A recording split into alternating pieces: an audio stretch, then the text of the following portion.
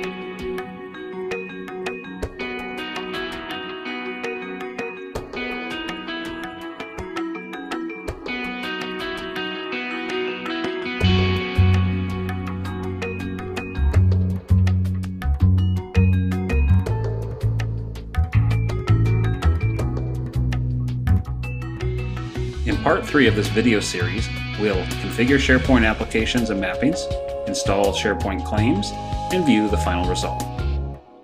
Thank you.